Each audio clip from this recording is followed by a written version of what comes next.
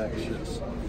Do you see that? I'm wondering what we should look for that indicates your energy. Yeah, I mean, I try to communicate everything when I'm on the court, or even if I'm on the bench, just talking, yelling, and then getting other guys to do the same thing. I think once everybody on the court does that, we become a really dangerous team. How much different is the team without Nick?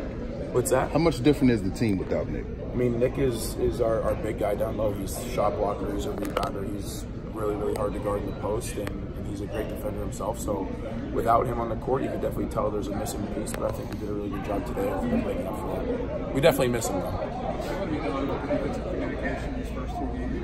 I think we've made a lot of big strides since the first game. I thought today was a lot better. Guys were more locked in and more in tune with what we were trying to do. Have you prepared mentally for Tuesday in terms of the stage, your day,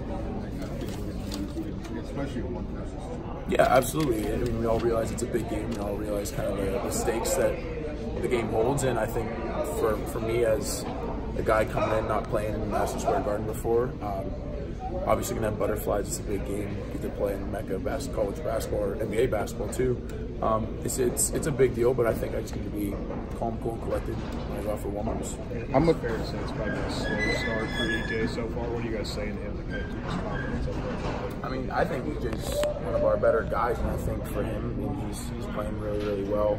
He's rebounding the ball, he's going after shots, he's blocking shots, he's playing big defense, and offense is going to click for him. The dude's a dangerous scorer, and sometimes shots just don't go in, but he's, every day in practice, he's getting buckets, and he's going to start getting shots, and shots will start falling from him on Tuesday.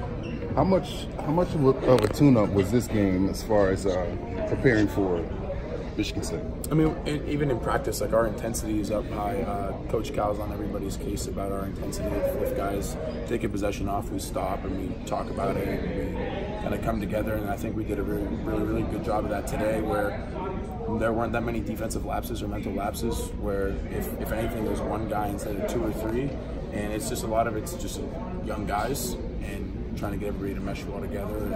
And I think for the last 5 days in practice, we've done a really good job of being intense and having that high energy the entire time. How much, if any, have the guys who were back from last year talked about what happened in that Duke game to start the season? It was 1 versus 2, like it's going to be on Tuesday. I think they'll have short memories. I don't think we haven't really talked about it that much. The guys are just looking forward to this year and really looking forward to Tuesday. Do you think it kind of got their attention, though, in some ways, that you guys know you have to go into this with some confidence, but not too much? Yeah, absolutely. You got to go into every game with a little bit of confidence. You have to go in thinking that you hope that everything that you do for the last 5 months can carry into that game. You can't overthink things. You can't freak out with the stage that you're going to play on.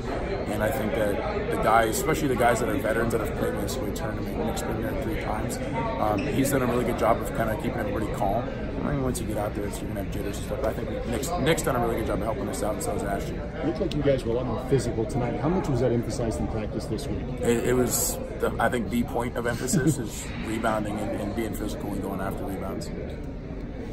You feel like you guys did that tonight pretty well? Yeah, absolutely. I thought we did a lot better job of going and hitting guys and then going after rebounds instead of turning and watching. I have to do a better job of hitting guys first and then going and get it, but I thought as a team we did a really good job of that. For however long Nick is out, how much more onus does that put on yourself and EJ and even some of the guys like Khalil and Keon to step up and play in the post? I mean, we're definitely missing Nick. He's a great rebounder, a great teammate. I think for us, the guys that are playing, we just have to really step up, be physical, be high energy the entire time we're in there. Are you guys ready for Tuesday in Michigan State? Absolutely. Everybody's ready for it. What do you say to EJ?